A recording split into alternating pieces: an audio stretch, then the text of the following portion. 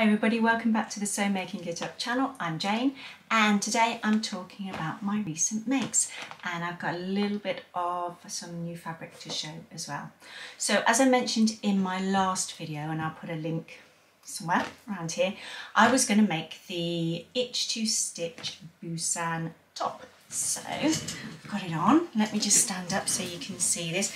Now this is the red cotton jersey from Lady McElroy from Sherwood's fabric that I showed in my last fabric haul.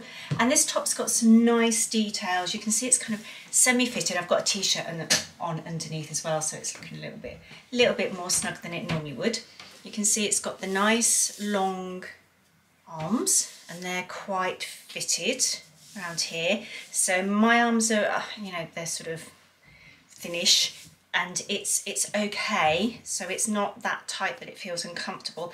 But if you don't like to feel constricted, either or, then you might want to add a little bit more seam allowance on here because they are quite fitted. And then around the shoulder you can see there are 3 pleats, which I wasn't sure actually whether it was going to look a little bit too bouffanty, but in this fabric, which is, it's sort of a medium weight cotton lycra, it's fine. It just gives enough detail for it to look a little bit unusual, but it's not so padded that it's going to put you off wearing it. And then it's just got a normal flat collar band, which and the pattern, again, really easy to follow, went together really well, and I would say it's, pretty much true to size as well. So that is that one there, and you can see I've written on the top that it's a centimetre seam allowance. So these were the patterns where I was saying before the seam allowance is slightly different depending on what you're making, and you do kind of need to look for it in the sewing instructions to make sure you're not using the standard 1.5 centimetre seam allowance.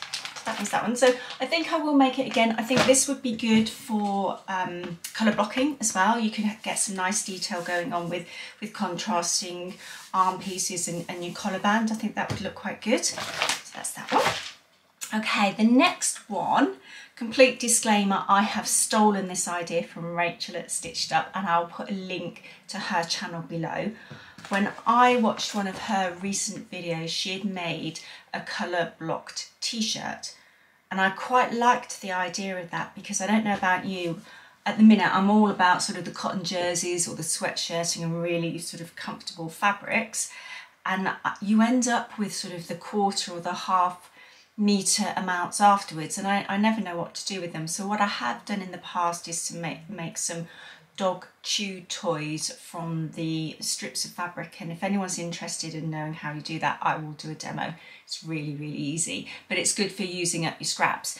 So this one is, hopefully you can see it. Do you know what, I'll take it out of the packet so you don't get the reflection. That'll help, there you go. Hopefully you can see that. So this is from Sinclair patterns, which I've not heard of before and hadn't used. And this is the Calypso top. Now you can see there are 4 versions of this, which I thought was quite good. So this was $9.99, and there you get the t-shirt, you get the long sleeved version, and it's got a nice sort of drawstring detail at the bottom. I will put in another picture of this so you can see the detail as I'm talking through it. Then it's got a cowl neck, and then it's got a hoodie version, and the cowl neck and the hoodie versions also have got pockets on here, but they're not the normal sort of patch pocket. They're sort of integrated into the design of the top, and I thought that was quite a nice idea. So it's quite good to get that many variations. I think it worked out about £7 or £8, so not bad at all. Again, sizing pretty much spot on, and obviously instructions are really good. This even comes with a little colour sheet, so you can sort of play with the different colours before you make it up. Now, I have made, in true Jane style, 3 of these, one of which you can see behind me here, and this is using the remnants of this cotton jersey. And you'll see as well, it's got a strip of the Lady McElroy Cobra Corsage, can't talk, jersey crepe, And then the middle section was that silver cotton jersey that I didn't really know what to do with, and I wasn't that sure about the colour. So I think that this has turned out quite well. The back of this has actually got a different colour red on it. It's slightly brighter, but really good for using up your scraps, I think. You know, that last sort of quarter, half metre of fabric that you really don't know what to do with. And normally if you buy cotton jersey or sweatshirting, it's quite wide, so you can get quite a lot out of it. So that's that one. And then this one,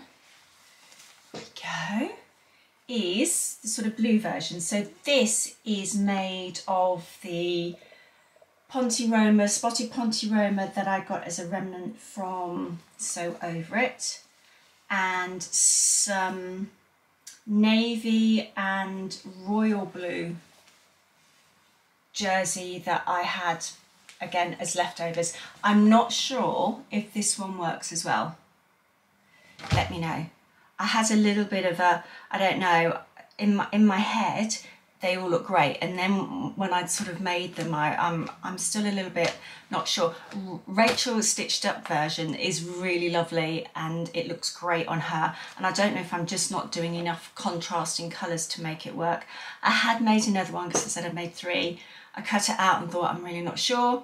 I sewed it up and I thought I'm really not sure. I spilled a drink on it, I thought I'm really not sure. I put it on and I thought, yeah, no, it's just not happening. So I'm ashamed to say that went in the bin. I didn't even finish it off. It's just one of those things. I think at the minute I'm having a little bit of a struggle to make things that really are firing me up to wear, because we're not going anywhere, obviously.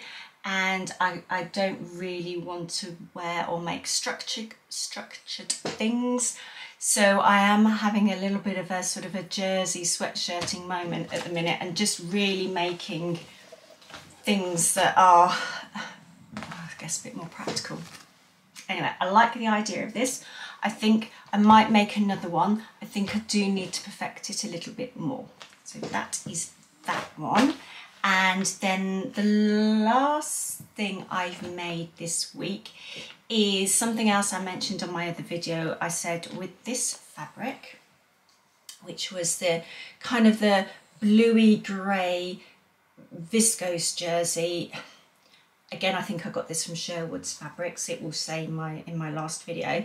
So from this one, again, this was a remnant piece, but I think it was just over 1 metre.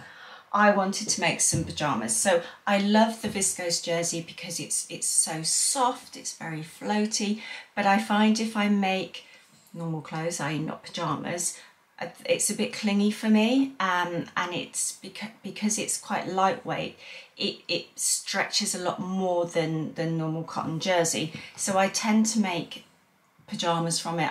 I've made my son quite a few pyjama tops from fabric like this, and it's really nice to wear. So I thought I would make myself some pyjamas from it, and I have just basically used, can't really see, can you, but they're just pyjama bottoms, and this was using the Pine Cove pyjama bottom pattern, and that's just your basic pyjama bottom patterns. There's no pockets or anything like that. It's just turn over at the waist, straight up and down. So I used that, and then what I wanted to do was not have an elasticated waist, because I find with pyjamas that can be a bit hit or miss, and they can ride up or they can be a bit too loose. So I thought what I'd do is use some cuffing.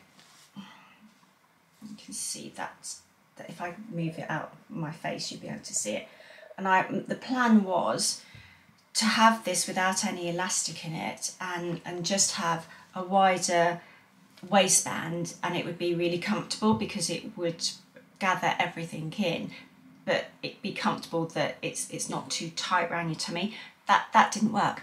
So some of you would probably think, well, yeah, of course that's not going to work. So because this was quite wide, I measured this and stretched it out, etc., and then I've just overlocked it on. But it's not strong enough to gather everything with the weight of the pyjama bottoms, because obviously there's still quite a lot of fabric here. It's not strong enough to gather that in and still fit nicely. Basically, they just fall down. What was going to happen, was it? So I have ended up putting elastic in here, which is why at the back it doesn't look that great. But apart from that, they're just, you know, hemmed at the bottom, straight up and down, baggy pyjama bottoms. Now, the other plan was to make the cami top with the same fabric as a, you know, matching pyjama set. Once I had cut these out, there just basically wasn't enough. I was left with a strip again. So I sat and thought about it, and I thought, well, I kind of want the top and the bottoms to match. So what I ended up doing, and it is a bit creased because I've tried them on, was this. So I had a band of this left anyway, which I'd had in my stash for ages and hadn't used up. So I did the top portion in the matching fabric and then the bottom in the matching grey ribbing, which means it does look like a pyjama set. I couldn't get the, well, I could have probably bought it, but I had loads of this anyway, so I decided not to. The elastic doesn't actually match, but I've kind of top stitched it in a matching thread. You can't see that, but it is. So there you go. And actually, I have to say, so comfortable. So comfortable to wear. Again, because this is more of a lightweight viscose jersey, whereas the other cami tops I'd made are quite tight fitting, and they're supposed to be. This comes up quite baggy because it has more stretch, and as I said before, it's more lightweight, so it sort of hangs more. But for pyjamas, it's ideal because you don't want it to be too tight. So I'm actually really pleased with those. So that I'm going to put that down as a success, because I wasn't sure what else I was going to do with this fabric. I used up the cotton jersey band. I haven't finished this at the bottom because it's not going to fray and you don't need to. And yeah, nice and comfortable. I would wear them all day if I could, but I probably shouldn't. Right, so I've also got a couple of fabrics. Now again, the first one, copying Rachel from Stitched Up, because she mentioned discovery knitting. I think her friend had been trying to find some Brereton striped jersey, and they'd gone onto this site, Discovery Knitting, where they basically sell stretch knitwear type fabric. So I went to have a look. Now I'm a bit on the fence with this one. Now I know Rachel did say that the prices are without tax, so the price per metre, you have to bear in mind that that's not going to be your finished cost. But where I'm more on the fence with this one was that the website's really not that great, as in you go in and you find a fabric that you think, I really like that, and then when you go to order it, it then tells you that it's out of stock, and there was a lot that was out of stock on that site, and it got really frustrating. I ended up buying this. There's a lot of it. There's 2 meters, and this is the other thing, your minimum order of any fabric has to be 2 meters. So I just ended up going for a basic black and white. I think this is a lycra jersey. It's got a lot of stretch, but it's actually a tiny bit see-through. It is quite thin, and it's not anything fantastic. So the price was okay. The postage was £5. It did come via DPD, and it took about 3 days. So I guess, you know, that is what you're paying for. So I think the 2 meters of this cost me £23. So what am I planning to make with it? Let's have a look. Where is the pattern? There you go. It is. Guess what? It's another Itch to Stitch pattern.